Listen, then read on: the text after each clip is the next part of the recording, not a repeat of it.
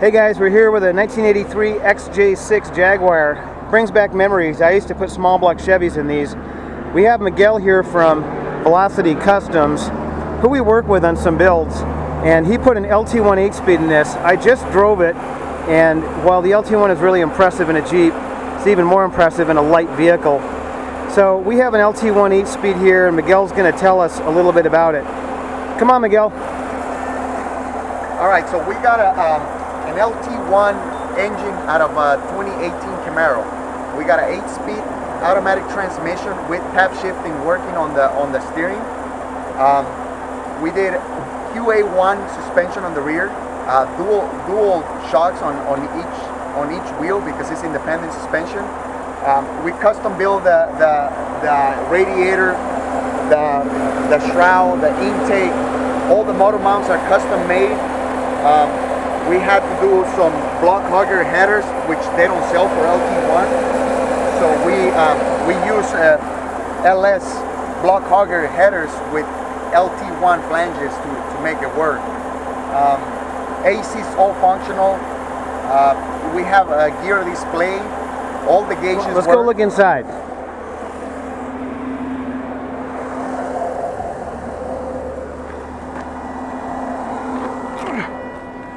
So we have our standard Jaguar shifter here, and they've done something similar where park, reverse, neutral drive, and second is your manual mode, just like it is in our conversions. Now once you go into second, this current display reads, and these here, which you can barely see, I think those are horn buttons, are actually his up and down shifter. Miguel had to custom manufacture a slip ring and a clock spring to make these work. So it's a pretty impressive achievement. And I just drove this thing, and it's not only really fast, but it's really docile and drivable like all the LTs are. And it just goes to show why the LT is the future, because not only do we get the performance of the high horsepower crate motors of the past, but we get the drivability of the stock engines of the past. It really is the best of both worlds. All right, Miguel, you want to tell us anything else about the suspension? I mean, you can show it a little bit. You can see it from right here. Suspension. We had to custom make the brackets and everything to mount it over there. See that? So what do you got? Dual coilovers? Dual coilovers on each wheel. Yeah, and it has adjustments, so you can set it up really soft for a smooth drive on the road. And that's adjustable by the driver? Yeah. All you got to do is click a couple of clicks on a.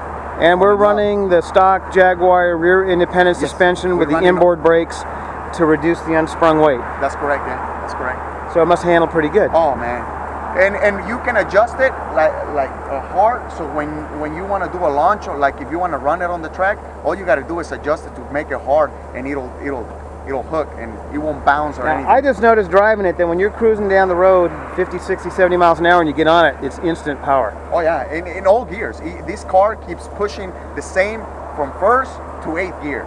You never lose power in any gear.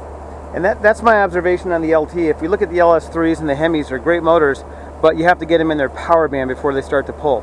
This one is in power band all the time. Exactly. Yeah, it's in power. Well, it's a really nice build, Miguel.